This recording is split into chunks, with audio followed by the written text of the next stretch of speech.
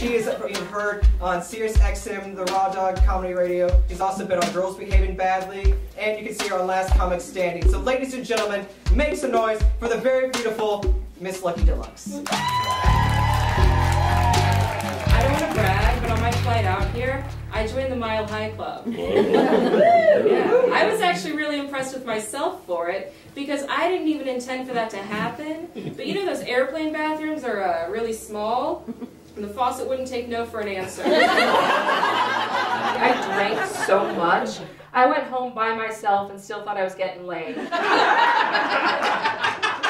That's a real pretty night, isn't it? One more shot and I'm gonna tap this ass.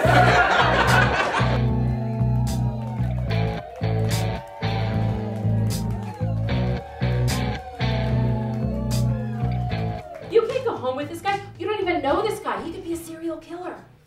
Well, as long as the sex happens before the murder, it's a win-win situation. All I ask, just value me, you know? Just value me, just cherish me. Fuck me like I'm your last food stamp. If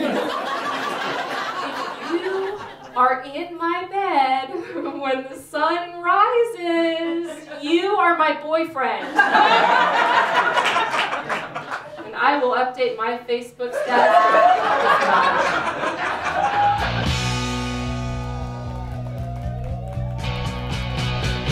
I like those skinny little guys, because I like to know that if a situation turns ugly, I can take him. I'm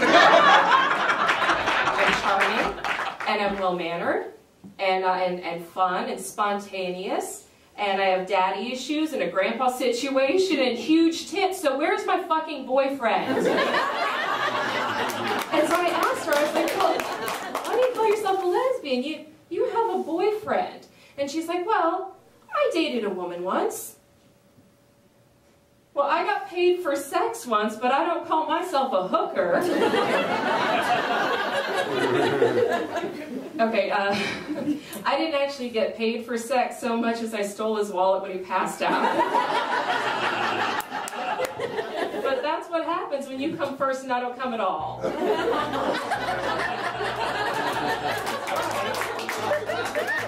Everybody knows that porn's no good if you can still see hope in the girl's eyes. I was a third grade teacher, and I got fired for having an abortion.